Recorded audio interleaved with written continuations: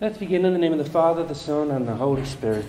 Amen. Heavenly Father, we come here now just to worship you, to love you, to serve you, to grow closer to you and to know you through your body, which is the church. And we want to just fall deeper in love with your Son and all the people who he has sent to really bless us. We pray that we will bring them to you. And we ask Mary, our Mother, Queen of Peace, to just fill our hearts, our souls, our lives with peace and strength and just refresh us. We all need to be refreshed by the Holy Spirit, the water of life. And so we just ask for this special outpouring of this Spirit upon each one of us right now. Hail Mary, full of grace, the Lord is with thee. Blessed art thou among women, and blessed is the fruit of thy womb, Jesus. Holy Mary, Mother of God, pray for us sinners now, and at the hour of our death. In the name of the Father, the Son, and the Holy Spirit. Amen. Right, so who's ready for the sacrament of baptism? Okay. First of all, this is the first in a series of sacraments. But what I want to start talking about is how we really do enter into the church through the sacrament of baptism. The Catechism calls baptism the doorway into the church because this is how we become children of God, adopted sons and daughters of God. And the seven sacraments remind us that the word sacrament means oath, sacramentum. It's an oath swearing that's happening every time we enter into a sacrament. So beginning with baptism, an oath is sworn on our behalf. And confirmation is where we swear the oath ourselves. And every time we receive the Eucharist, we're swearing another oath. And so an oath is when we invoke God's name. We bring God into our relationship with him, with each other. And so when we enter into baptism, we're not just entering into God, entering into the Holy Trinity. We're also entering into a relationship with other people who are already in God. So it's an entering into communion with others as well as the Holy Trinity. And I love what Pope Benedict says when he talks about making the sign of the cross. He says, when we say that in the name of the Father, the Son, and the Holy Spirit, it almost sounds like we're doing something on behalf of someone else. Like, I'm here in the name of Kevin. I'm here on behalf of him. But that's not what we're doing. Instead, when we say in the name of, what we're doing is we are entering into the Holy Trinity. He calls it an immersion. We are immersed in the Trinity, the family of God. And he compares it to a marriage. Just as two people, they become immersed in each other through that one flesh union. That's what happens when we make the sign of the cross. In the name of, we, with our whole being, immerse ourselves into the Holy Trinity, and especially through the sacrament of baptism, which is called a regeneration. It's a regeneration because this is where we are born again, reborn. We are only baptized once, but every time we go to confession, we almost become rebaptized. It's like a second baptism, but it's not a second baptism. It's more like a resuscitation. We are reborn once, but the sacrament of confession is a resuscitation because we can die, we can lose God's grace, we can fall outside of God's justice. And so the baptism of the Holy Spirit is what we receive through water. And what I would like to do is just talk a little bit about some of the things that Pope Benedict XVI mentions when he talks about baptism and the renunciation of evil and also the water as well. The water in baptism is important. Why water? Any kind of water will do as long as it's predominantly water. So, melted ice will do, steam that turns into water, that kind of water will do. Obviously salted water will do. Any kind of water, as long as it's predominantly water, will do for baptism.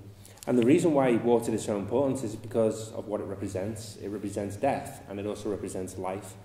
You see this especially in Noah, and the flood is a type of baptism because it's a new creation. And so just as in the beginning, in the beginning of the book of Genesis, you hear that in the beginning that there was a darkness and a void. Well, that represents original sin. But then there's the Holy Spirit. The Spirit of God hovered above, and then all of a sudden there is water, and there is a creation.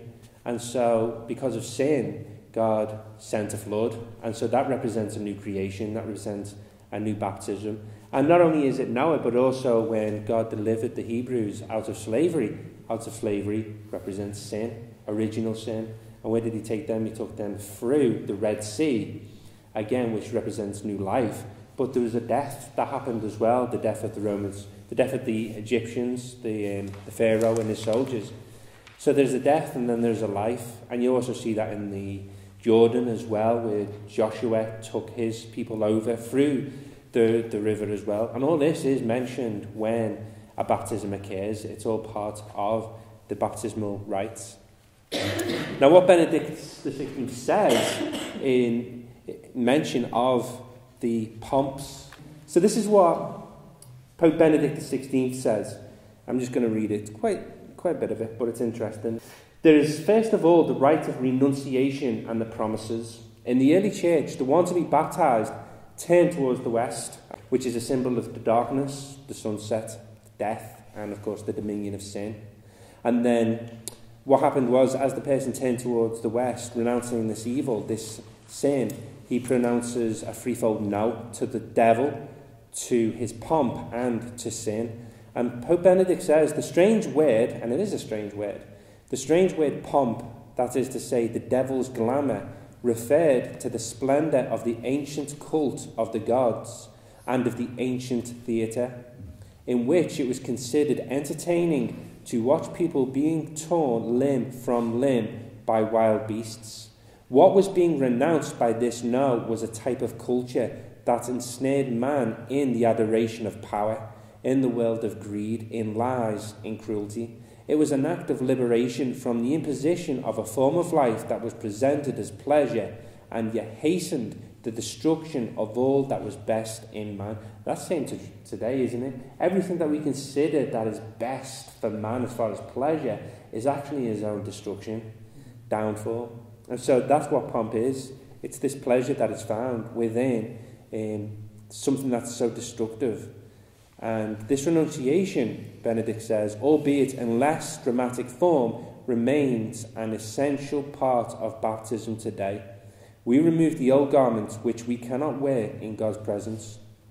And then Benedict talks about how you would turn then from the east, from darkness to the west, to light, to the rising sun, which represents, of course, the rising Christ.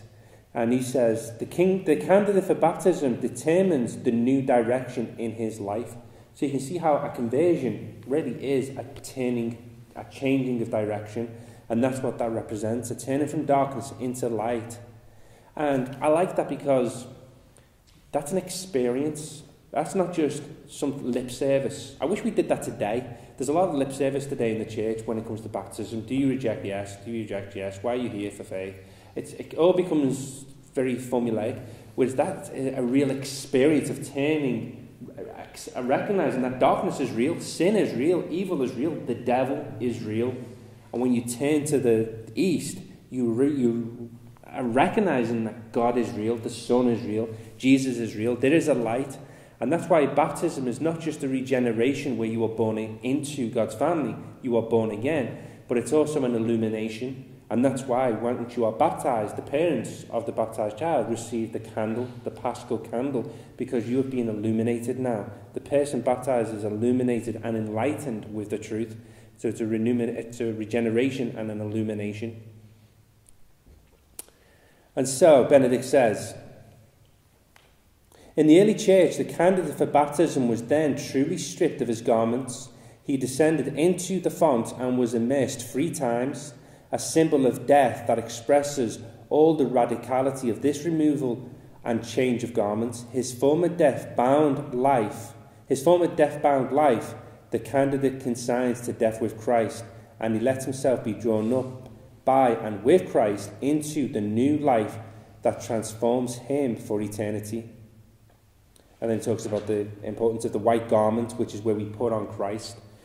And of course, it's a symbol of purity. And then he goes on to explaining the renunciations. There are 3 enunciations. And he says, I shall take the second one first. The second renunciation is, do you reject the glamour of evil and refuse to be mastered by sin? Benedict asked the questions, what is this glamour of evil? He says, in the early church and for centuries to come, the words here was, do you renounce the devil and all his works, the vain pomp and glory of the world? And we know today what was intended by these words. The pomp of the devil, above all, the pomp of the devil, meant the great bloody spectacles in which cruelty became amusement. Today, that's so true, isn't it? Yeah. Cruelty today is a form of amusement. That's why it's posted so much on the internet, on YouTube, especially. In which killing men became something to be watched. A show, the life and death of a man. These bloody spectacles, this amusement of evil is the pomp of the devil, in which he appears with seeming beauty, but in fact, with all his cruelty, of course, because he's a fallen angel of light, in which he appears with seeming beauty, but in fact, with all his cruelty. However, beyond this immediate meaning of the phrase pomp of the devil, there was a wish to speak of a type of culture, a way of life. So this being entertained by evil in those days, especially for during the time of the Colosseum, that wasn't just a sport, that wasn't just an activity, but that was a way of life, that was a culture. And so what the baptized person would be turning away from, when he renounces the pomp of the devil, he's renouncing that culture, that way of life, that darkness. And then Benedict says, in fact, being baptized means essentially being emancipated, being freed from this culture. Today, too, we know a type of culture. Of course, Pope John Paul II talked about the culture of death. We need the gospel of life because we are in the midst of the culture of death. And so Benedict says that we need to be freed from this culture in which truth does not count. Even if apparently people wish to have the whole truth appear, only the sensation counts and the spirit of calumny and destruction. It really is sensation and feeling is all that counts today. It's not about truth. As long as you avoid suffering at all costs and you experience some kind of pleasure, even to the destruction of self, even to the destruction of others. You know, that's why you see so many people sleeping together. It's because they're using each other for their own pleasure.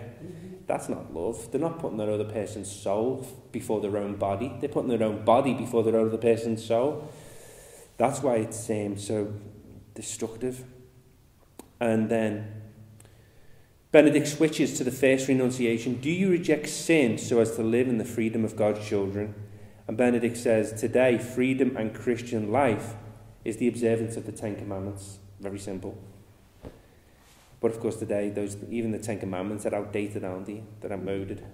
And then lastly, the question is asked, at baptism, do you reject Satan? This shows that Satan, how many times do we hear Satan ever preached? It seems like it's only at a baptism, but even then it's like very quickly. Like, let's get through it quickly. It's as though there's a fear of mentioning the fact that Satan exists. Satan is real. Satan exists.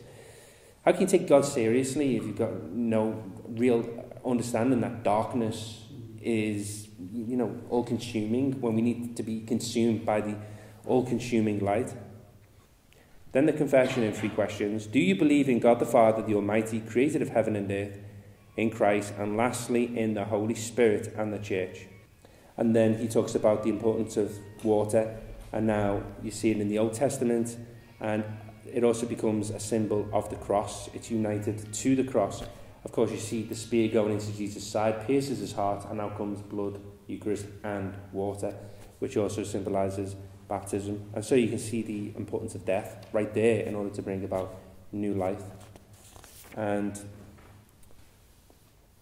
then he talks about the importance of oil for the catechumens. In baptism, the priest uses the oil of catechumens, which is olive oil, and chrism, the latter being a mixture of balsam and oil. These oils are consecrated by the bishop on Monday, Thursday, and the anointing in baptism is recorded by St. Justin, St. John Chrysostom, and other ancient fathers. Pope Innocent I declares that the chrism is to be applied to the crown of the head and not to the forehead, for the latter is reserved to the bishops. And the triune name is what's so important in this, because, again, Pope Benedict says that I don't become a Christian because of anything I do. Instead, God comes to me. It starts with God. It doesn't start with me. You know, as non-Catholic Christians, they don't believe that. They believe that I accept Jesus into my life as my Lord and Saviour, so I have to say yes. So it's me, really. But Benedict says, no, it starts with God. It doesn't start with us. And so no one can say, I became a Christian myself. Instead, God entered into you, and then he drew you to himself. And that's what happens in baptism. So that's why when somebody, if you ask a non-Catholic, you know, when did you become a Christian? They'll say, oh, I chose Jesus when I was about 15, 16. But if you ask a Catholic, we should say at our baptism, because that's when God came into us. And Benedict says that life in this world wasn't our decision. I didn't choose to be born. That's a gift from God. And so my rebirth is even much more of a gift from God, because this is eternal. So it's a gift. And the word baptism actually comes from the Greek word baptizo, which means, or baptizo, which means to immerse or to pour. And so the early Christians, they would be stripped completely naked when they went into the water, and then the water would be poured over them.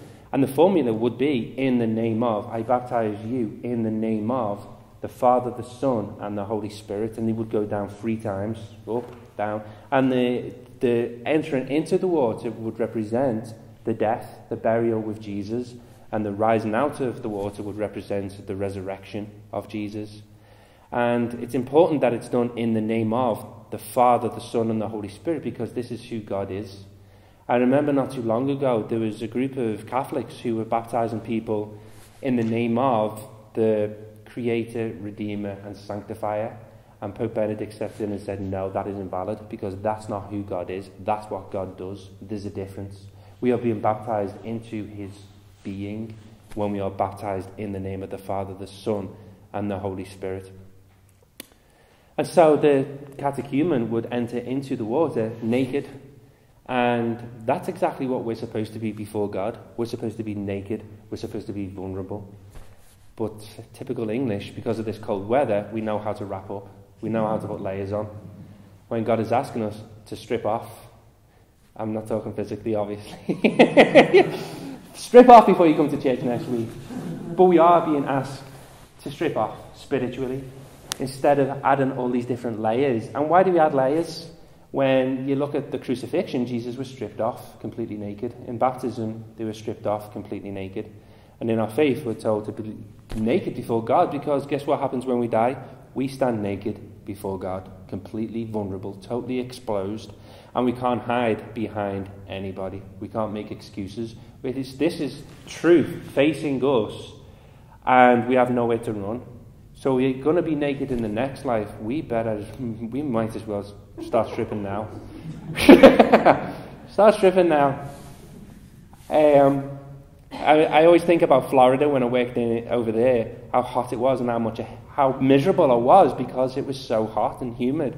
And there's so many layers you can take off. And being pasty white in English, I'd burn like a match.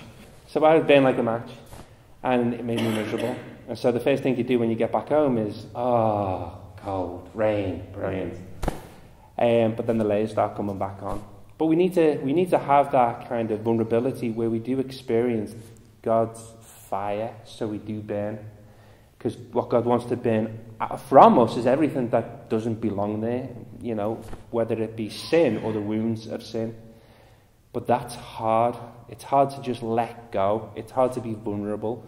We want to do this when Jesus taught us to do this. And how do we do this? How do we stretch our arms out so that our hearts become fully exposed? That's what it is. But it's hard when we have so many wounds. And it comes down to trust. That's what it's all about. How much do we really trust God with our lives? Do we trust God 90%, 99%? Do we give him 100%? The prayer that we should have really is, God, I want to give you 100%, but there's something in me stopping me.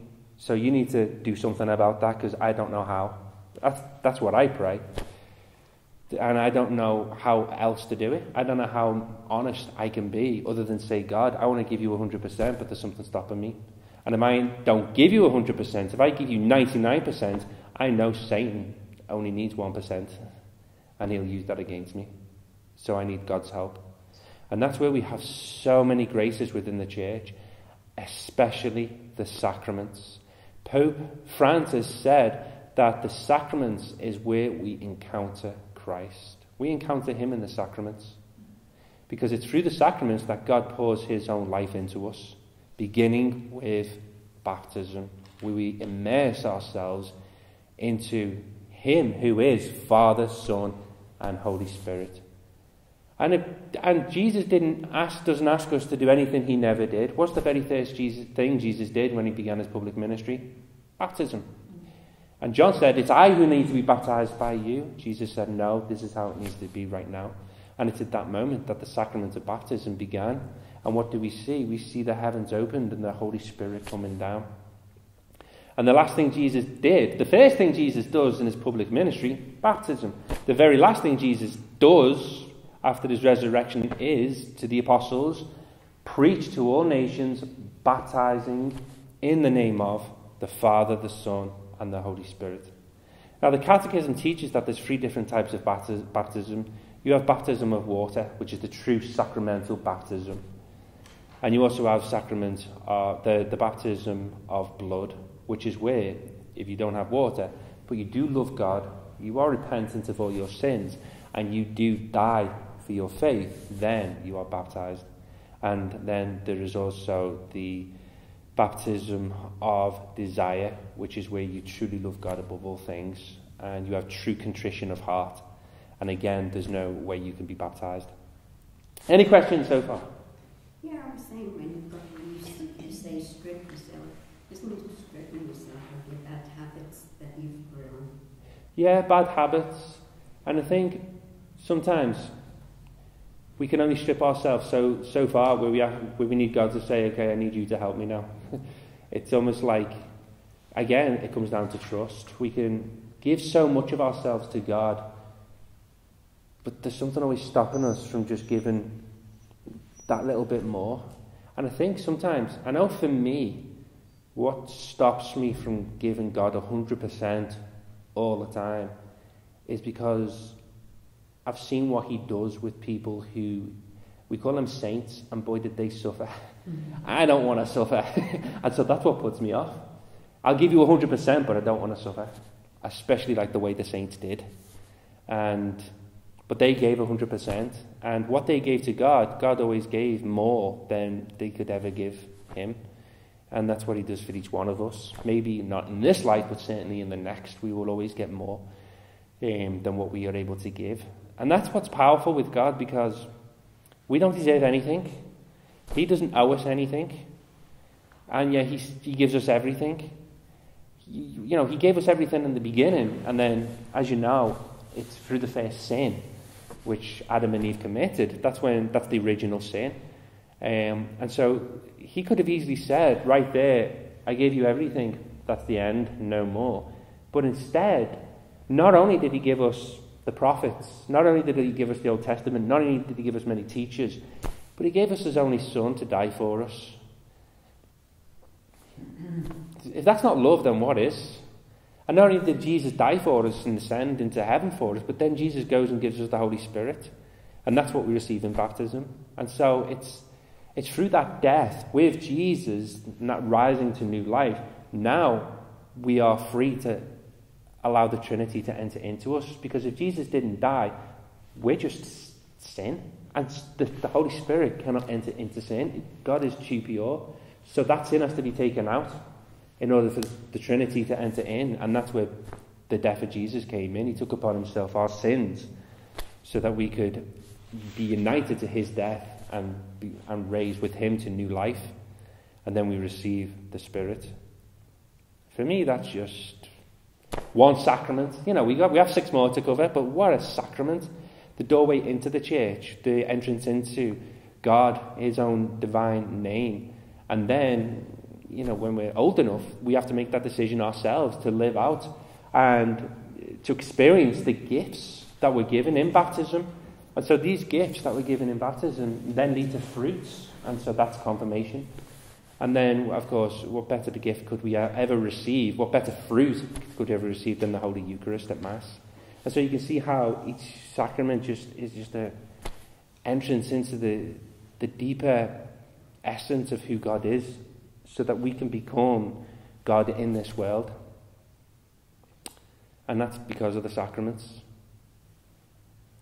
Now, there's a word that is used in the Catechism called, you might have heard this, it's a fancy word, ex opere operato.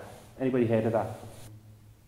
Oh, this is it. This is the meaning of the Church's affirmation that the sacraments act ex opere operato, which means by the very fact of the actions being performed, by virtue of the saving work of Christ, accomplished once and for all. What that means is, ex opere operato, by the very act of the action being performed, it means it doesn't depend on the holiness of the person. It's the very fact that there is in the case of baptism, there is a formula and there is the matter. There's the form and then there's the matter. And the form is, I baptized you in the name of the Father, the Son, and the Holy Spirit. And this is done through water. So when those two actions occur, and it doesn't have to be a priest, it doesn't have to be a bishop, it doesn't even have to be a Catholic, and it doesn't have to be a believer, because it's the word and the matter which is united and ordained by Christ to act in that way, so that when that happens, that person enters into eternal life and who is reborn. Isn't that comforting to know that in the case of an emergency, anyone can be baptized? Anyone can baptize. I'm not really sure how this works. Maybe it's because I'm a man. But what I read is also, in the case of an emergency within the womb, a baby can be baptized because of the water, as long as it's like there's some kind of a pouring over the baby within the womb. John? Yes, Walter. On that exactly the same subject, wouldn't a child who dies in the womb and have parents who would have them baptised have received the baptism of desire, because it's a baptism of the desire for their parents, for that child who would have been baptised? No, the baptism of desire only works on the person who is of consent. It doesn't.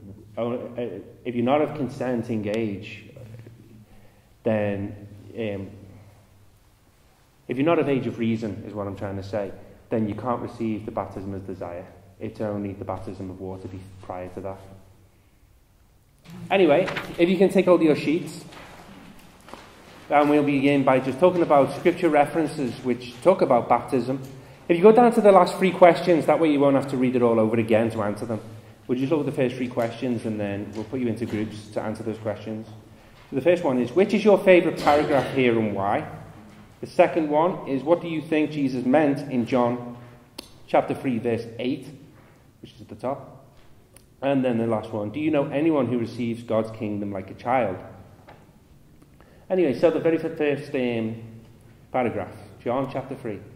Now there was a Pharisee named Nicodemus, a leader of the Jews. He came to Jesus by night and said to him, Rabbi, we know that you are a teacher who has come from God, for no one can do these signs that you do apart from the presence of God.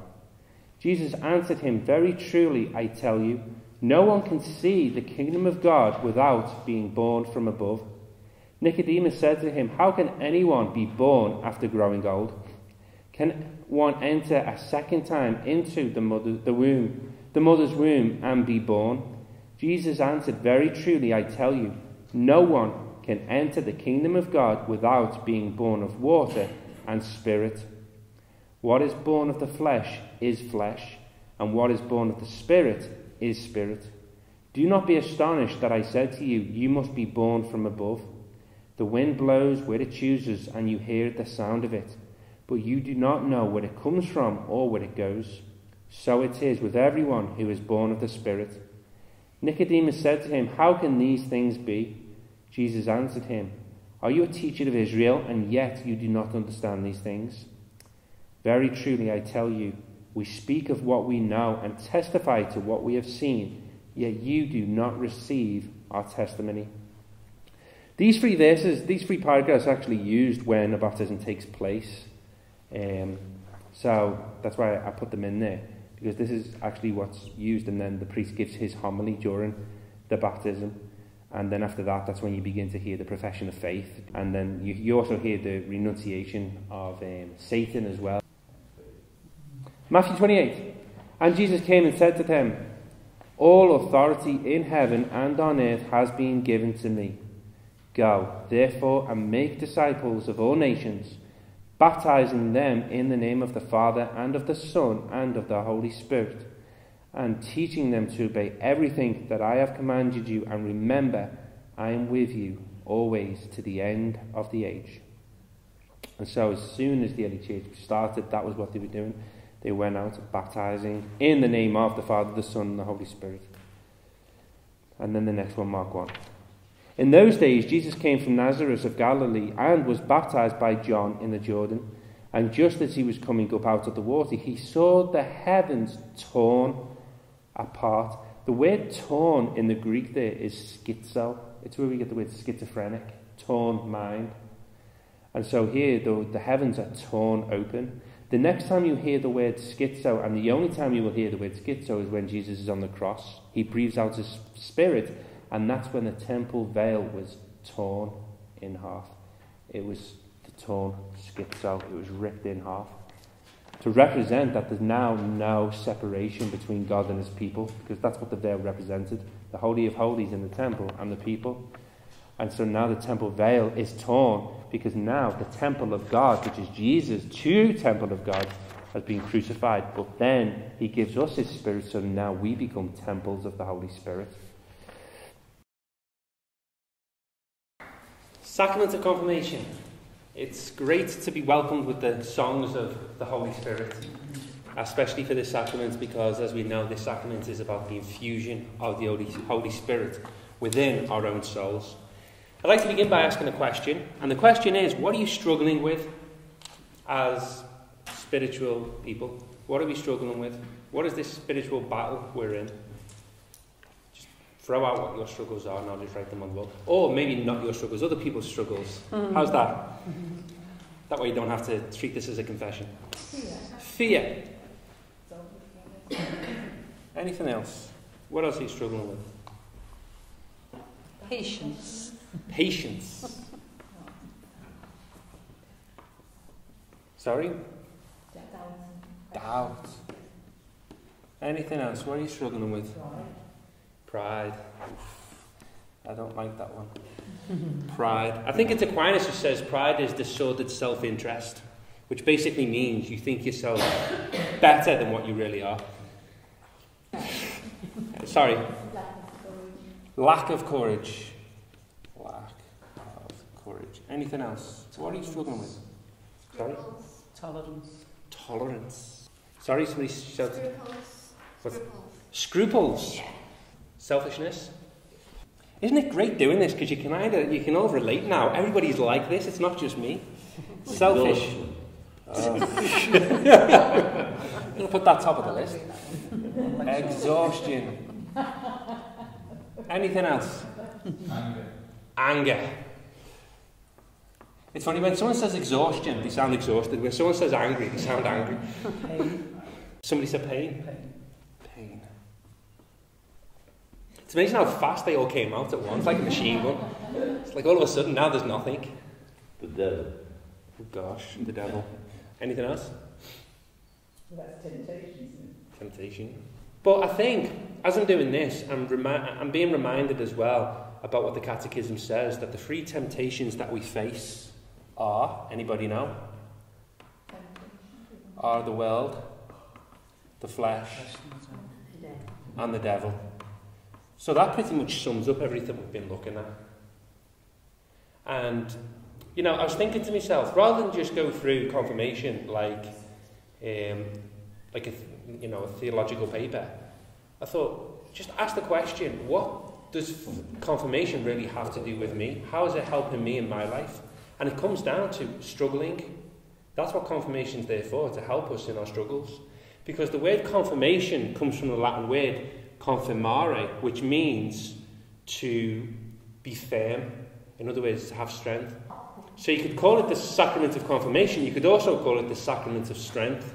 To give us strength against all of these things. And that's what the whole purpose of confirmation is, with this outpouring, special outpouring of the Holy Spirit. And with the Holy Spirit come the 7 gifts. And the 7 gifts are there to conquer all of these struggles.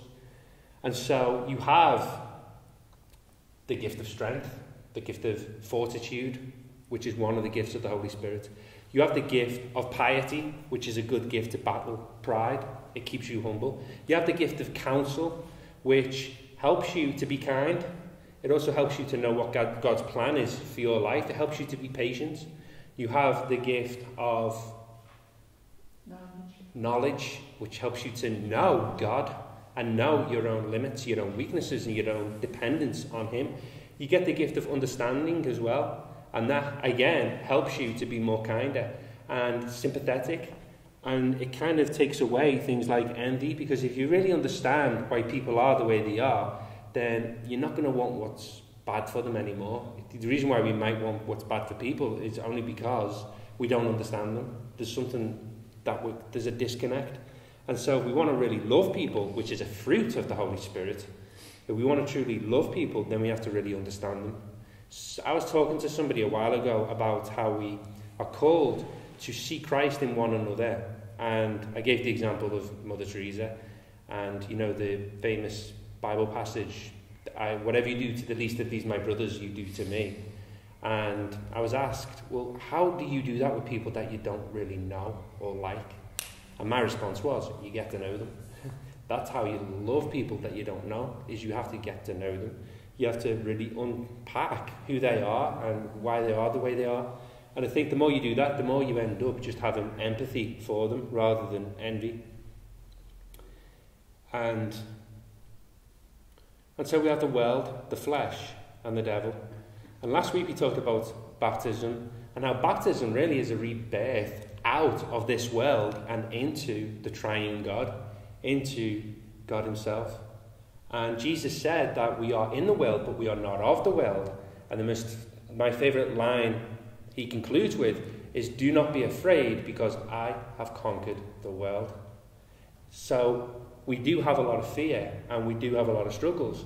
And a lot of it really is worldly, but Jesus said, do not be afraid, for I have overcome the world. And a lot of it as well as our own flesh, because of original sin. And baptism is there to take away original sin, but what's left behind are the effects of original sin, concupiscence, which we've looked at before. And so in Romans 7, St. Paul talks about how there is a law within me which seems to dominate my will. And he says it's the law of sin. And what am I to do? It's as though the flesh wants to do one thing and my soul wants to do another. And I know the truth.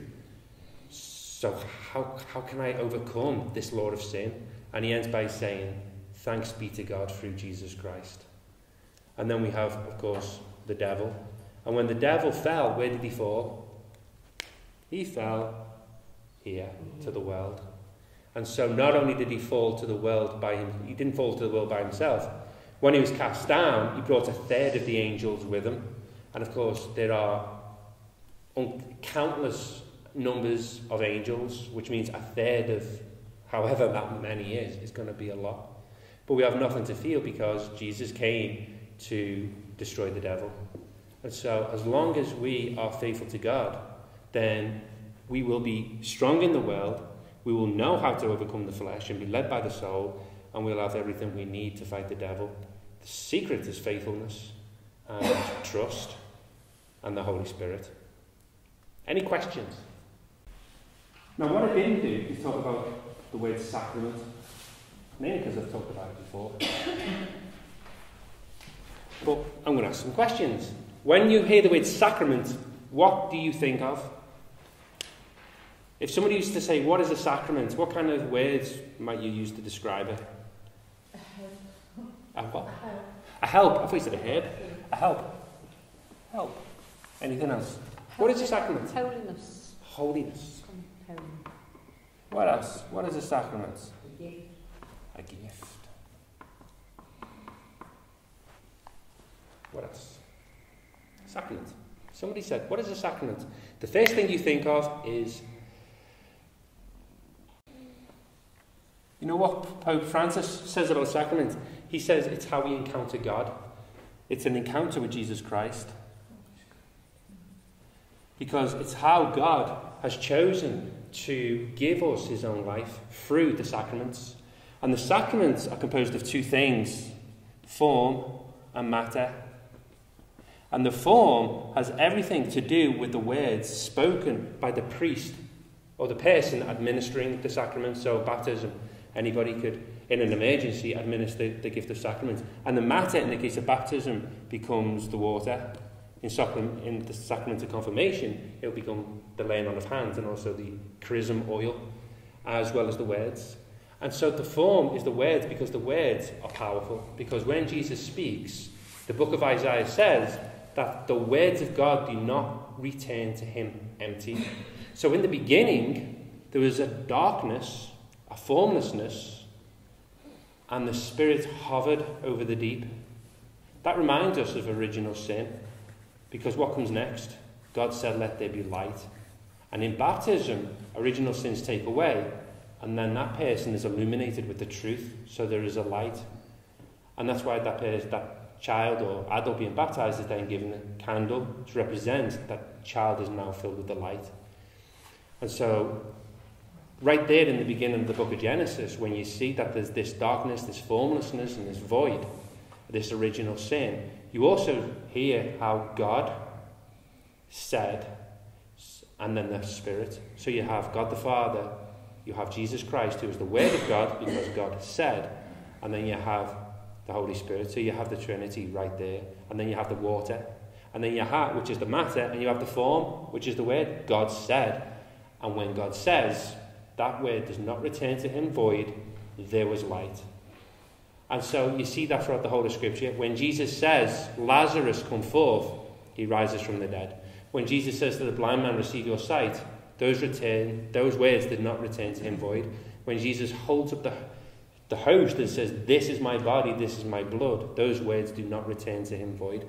And so when whoever's doing the sacrament of baptism says, I baptize you in the name of the Father, the Son, and the Holy Spirit, those words do not return void, and that person is baptized in the name of the Father, the Son, and the Holy Spirit. And as Pope Benedict says, to be baptized in his name is not just to be a representative of him, it's to immerse yourself completely in him. That's what it means to say, in the name of. I'm immersing myself in his name, in who he is. And that is shown also in the sacrament of confirmation, with the words, be sealed with the Holy Spirit. And so it's a sealing. And we also get that sealing as well in baptism. That's why there's only one baptism, and that's why there's only one confirmation. You never need to be reconfirmed. There's only one, because you are sealed with the Holy Spirit. And so sacrament, not only is the form, there's matter, there's words and there's water. This happens because of what we mentioned last week, ex opere operato. And that means, ex opere operato means by the very fact of the action being performed, which means it doesn't depend on the holiness of the person, it doesn't depend on what kind of a person it really is. So a priest, during the act of consecration, he could be one of the world's worst sinners, but because of the words and because of the matter, the bread and the wine, those two united together at the same time in that moment, they truly become the body and blood of Christ, because it's God who's doing it. And so that's the same with the sacrament of confirmation and baptism. That's the same with all 7 sacraments. Two people in a wedding, they're facing each other. They could be the biggest sinners in the world, but that word, I do, is what gets them married. That's the power of words. Words are very powerful. And so, ex opere operato. And one last thing about sacraments as well. We've looked at before how it means to swear an oath, because it's how we enter into this covenant relationship with God. And it's also described as a sign, not just any sign, it's an efficacious sign. efficacious. Sorry. In other words, it's effective. A good example is a traffic light. A traffic light is not efficacious. If a car stops there because it's red and the light turns to green, that car doesn't have to move. It can stay where it is. Or if a car is driving towards the light and all of a sudden it changes from green to red, the car can still go through. It doesn't affect the car. It's a sign, but it doesn't affect. Whereas baptism, confirmation, the Eucharist, all 7 sacraments, when those words are said, it's efficacious, it effects. It has within it what God has ordained it to be, which is to bring about this grace, this sanctifying grace. Right, what I'd like to do now is on your pieces of paper, if we can take hold, just read through the Catechism of the Catholic Church. This is what it teaches when it comes to the sacrament of confirmation in Article 1302. It is evident from its celebration that the effect of the sacrament of confirmation is the special outpouring of the Holy Spirit as once granted to the apostles on the day of Pentecost. From this fact, confirmation brings an increase and deepening of baptismal grace. It roots us more deeply in the divine filiation, which means sonship, the divine filiation which makes us cry, Abba, Father. It unites us more firmly to Christ. It increases the gifts of the Holy Spirit in us.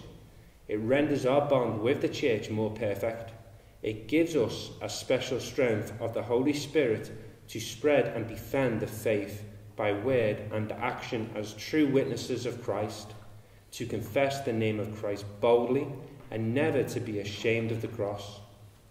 Recall then that you have received the spiritual seal, the spirit of wisdom and understanding, the spirit of right judgment and courage, the spirit of knowledge and reverence, the spirit of holy fear in God's presence. Guard what you have received. God the Father has marked you with his sign. Christ the Lord has confirmed you and has placed his pledge, the Spirit, in your hearts. Like baptism, which it completes, confirmation is given only once, for it too imprints on the soul an indelible spiritual mark, the character, which is the sign that Jesus Christ has marked a Christian with the seal of his Spirit by clothing him with power from on high, so that he may be his witness. This character perfects the common priesthood to the faithful, received in baptism, and the confirmed person receives the power to profess faith in Christ publicly, as it were, officially. Any words stand out for anybody in that? Right, so the words that stood out for me are battle, seal, and of course we've been looking at the word sacrament, which comes from the Latin sacramento, to swear an oath. And the reason I bring them up is because what sacrament of confirmation does for each one of us, it makes us soldiers for Christ. And that's why the word battle stands out, because St. Paul tells us that the battle that we are in is not against anything physical in this world. It is against the spiritual. And the reason why seal is important and sacramento is important as well, this swearing of an oath, is because it goes right back to the time of the Roman Empire. Before the Christians actually used the word sacrament, the Roman soldiers were using it.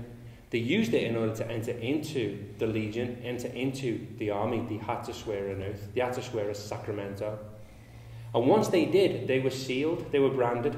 And so this branding, red hot iron on the skin, showed you who you really belong to.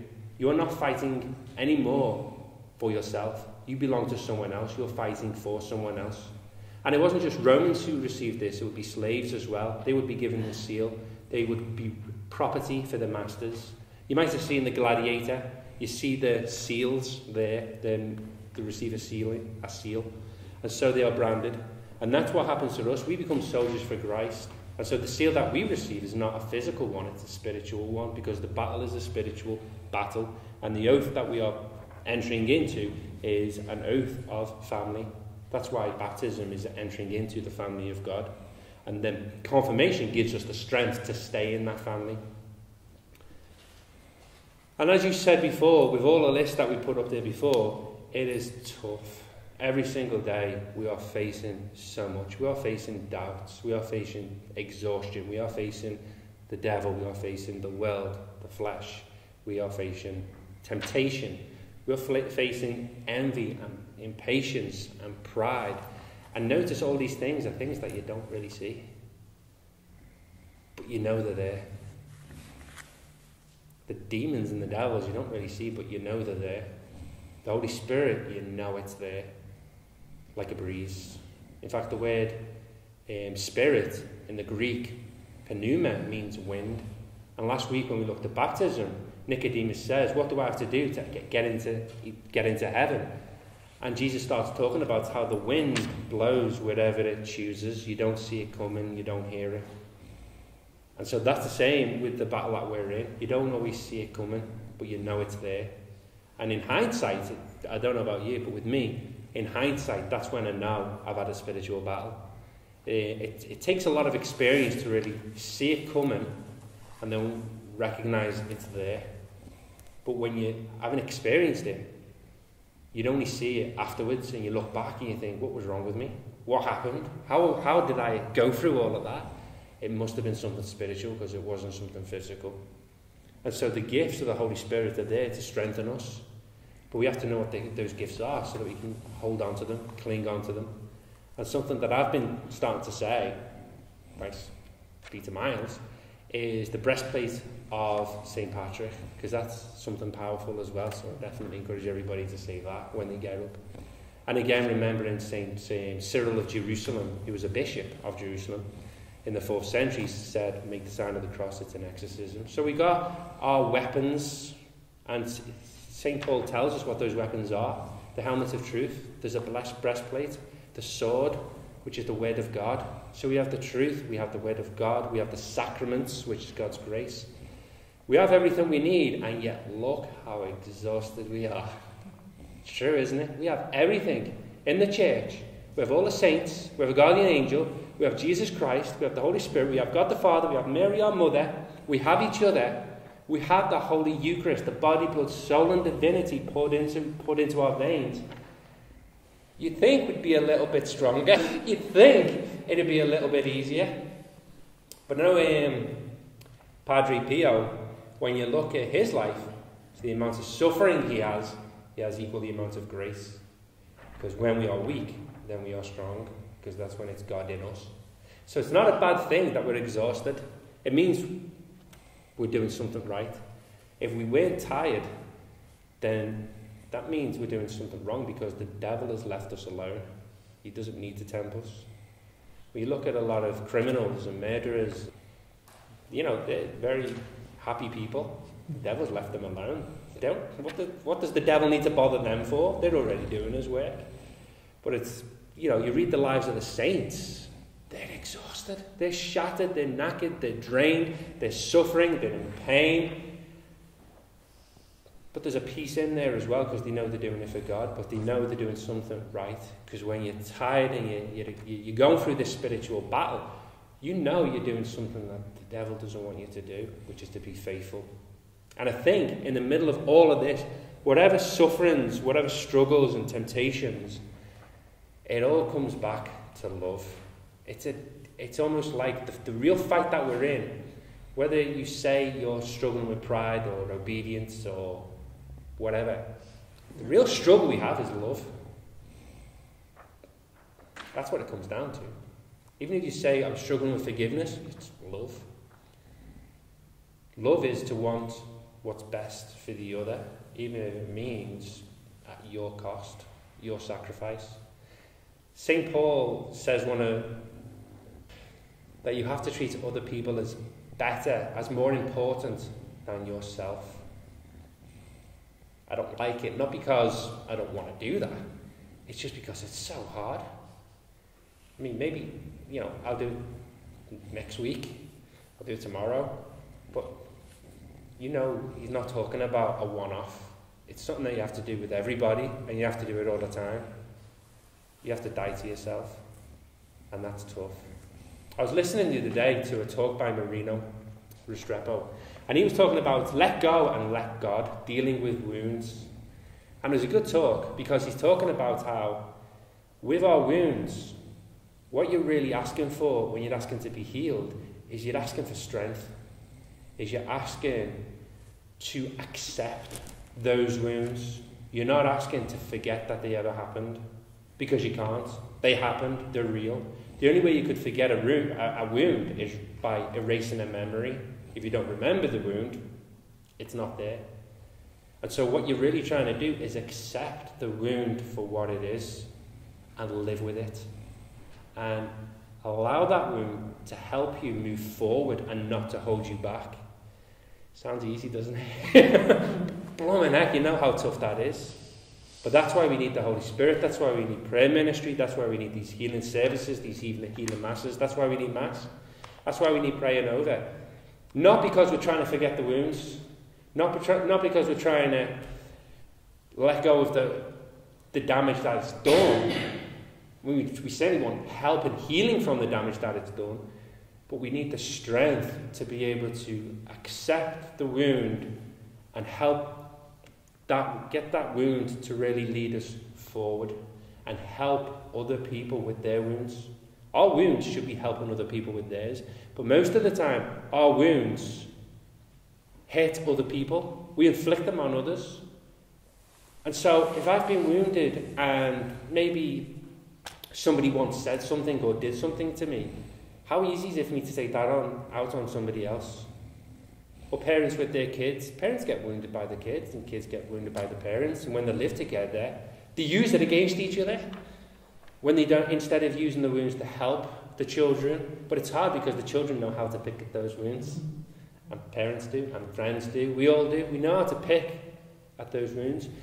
But I think as well, Satan knows how to pick at those wounds. And sometimes somebody will say something to me out of nowhere, and it'll be so precise, I'll flare up, and I'll feel it. And you know what I'm talking about. And all of a sudden, I'll say something, it'll lead to an argument, I walk away completely guilty, and I wonder, how did that even happen? And then I think, it had to have been the devil. It was just too precise. That person didn't know. And all of a sudden, just came out with it. And it's like, ugh. Here's an example. My brother, who just knows my wounds. Yesterday, I thought, we're going to have a peaceful day, nice and quiet. And he came over, and he sat down. And out of nowhere, he just said, I believe in reincarnation. And that was it. I wanted to kill him. And I didn't want him to come back. Oh, what a wound. But it's amazing how sometimes that can happen. People can know your wounds.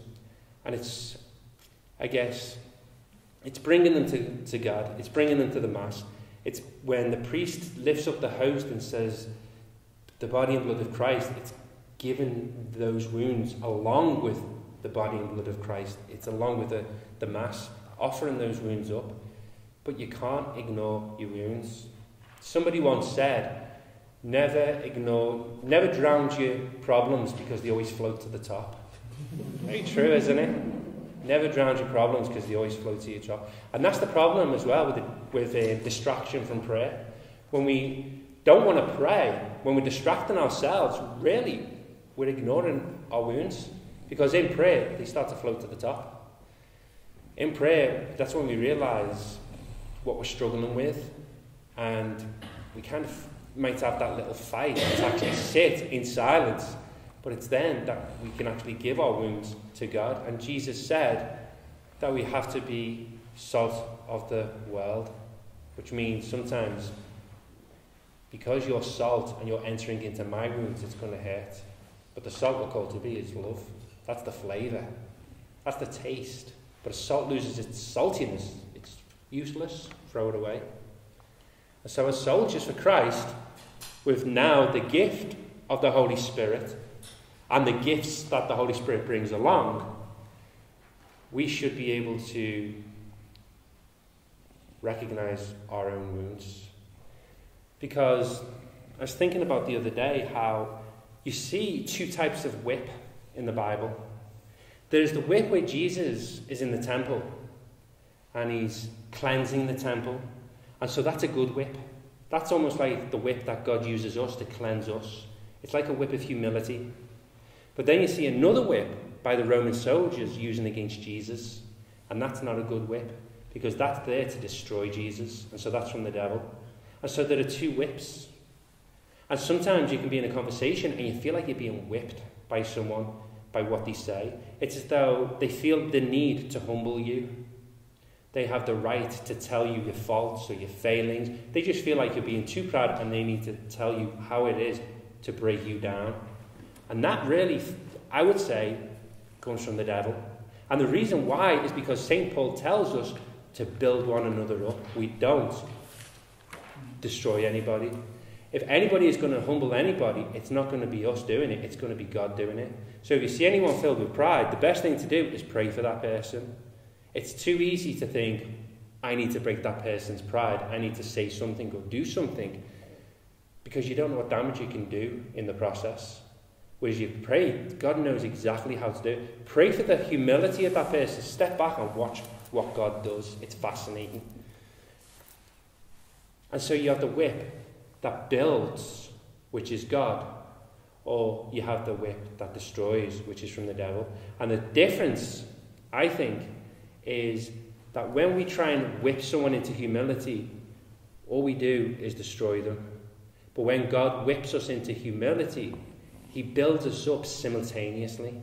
So it's a stripping, but it's also a building immediately. So when you are humbled by God, you know it, you feel it, but you also feel built up in some way as well. But when somebody else whips you with the mouth, tells you off, tells you you're this or you're that, you don't feel built up. It takes away your peace. But with God, this is my own experience. Does anybody else have this experience? Yeah. I know, I used to whip people all the time. That was the problem of going to places like Steubenville. You learn all this theology, so it makes you self-righteous. So when somebody says something, whoosh, Indiana Jones, you only learn it the hard way. And the hard way is when God lets it happen to you, and then you feel it and you think, wow, I'm actually doing this to people and they're doing it to me. Or when you see people doing it to each other, you can see them destroying each other. But then I've been in the situation where I thought, right, I'm not going to say anything. I'm going to pray for that person. I'm going to step back. I'm going to see what God does. And boy, do you see them being humbled. But you see them being built up at the same time. Completely different. It's beautiful to watch. So, two different types of whip. The cleansing and the destroying. And elsewhere, St. Paul says that the devil is like a prowling lion. He never sleeps. We get tired. When we get tired, that's when we're vulnerable. You notice in the temptations of Jesus, when did the devil come and get him? When he was hungry.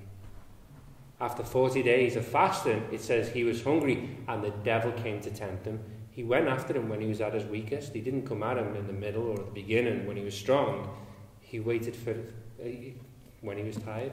So a good lesson there is, when you're tired, sleep. Rest. Eat well. Get some good sleep. Take care of yourself. Because if you don't, then that's all going to be used against you. And you know it is, because when you're tired, you're moody. Okay, when we're tired, we're moody. When we're tired, it usually brings out the worst in us. Unless you're doing it as a fast, then it's different.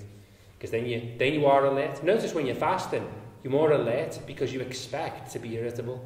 You'd expect to react. So you don't, because you're alert. But when tiredness creeps up on you, all of a sudden you don't expect it. And all of a sudden, you're doing 1,000 things. You're not praying anymore. You're distracted. All of a sudden, your prayer life has gone out the window and you're at your weakest. And you're tired. And then all of a sudden, you wonder what's going wrong. And then you're told, there's a healing mass next Monday, so everybody just flocks. And it's great that we have the healing masses, but we have to do our part as well. We can't just turn up expecting everything to be done for us. And then we don't have to do anything now until next month. We have to do our part. We come to get strength, and then we have to try and keep strong when we leave. I was reading about Ignatian spirituality last week, and he talks about discernment of spirits. You know, there's Ignatian retreats that you go on, some are longer than others, and it's this whole discernment of spirits along the way. And I read that The difference between when God speaks to you and when the devil speaks to you is the devil gets into your imagination and your sensation. That's when you know it's the devil. But when it's God, he speaks to you through your conscience and through your reason. And the church teaches us that we need faith and reason. And so that's why you have to, I guess, really listen to, is this my imagination leading me? Am I taking everything out of proportion? And reason your way through it. And really listen to what is your conscience saying? Because many times we follow not just our imagination, but the feelings that come with the imagination, which is the sensation part. It feels good, so we do it, or we follow it, and we're driven by it, and we think it might be God. Well, the Canadian spirituality tells us, step back, think about it, reason through it, and listen to your conscience. And I say that because we just mentioned right judgment, and I thought that was really interesting. Our Father, who art in heaven, hallowed be thy name. Thy kingdom come, thy will be done on earth as it is in heaven. Give us this day our daily bread, and forgive us our trespasses, as we forgive those who trespass against us.